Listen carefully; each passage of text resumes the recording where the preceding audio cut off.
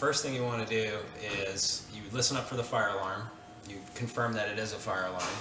And if you've got somebody in your room with you, you guys want to talk to each other and say, hey, that's the fire alarm. Notify each other. If your other person in your room is sleeping or you have other occupants in the room, you'd want to get them up out of bed, get everybody roused up, grab a quick belonging or two, something important like your phone or your wallet, and you want to feel the door quickly for heat to make sure that the hallway is safe. Open up your door slowly, make sure that the hallway is clear.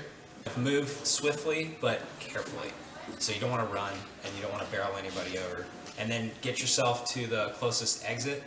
And everybody should know where their exits are. That's part of your pre-plan, knowing where that's, how to leave the building, where your fire extinguishers are and all that. You want to make your way down the stairwell. You don't definitely want to take the elevator. You want to use the stairwells if possible. That's your best way to get out.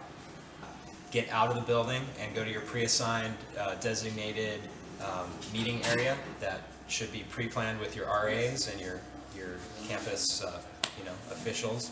If you run into anybody that might be having difficulties getting out, if you can help them quickly, you want to do that and help everybody get safely to the exits out of the building.